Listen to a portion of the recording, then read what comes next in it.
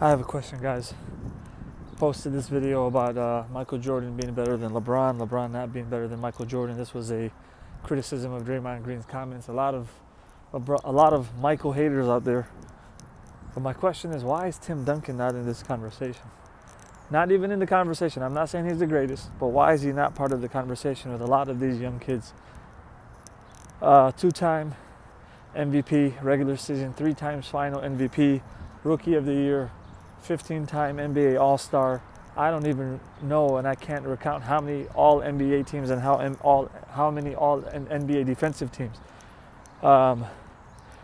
2003 finals against the Nets, against the best quote-unquote defensive big man in the league at the time, D.K. Mutombo. Tim Duncan almost averages or gets a quadruple double to close out the series. In college, one of the best defensive players. In the NBA, one of the best defensive players. So number one, 2 questions. Why is he not considered one of the best ever? Number 2, why did he never win Defensive Player of the Year?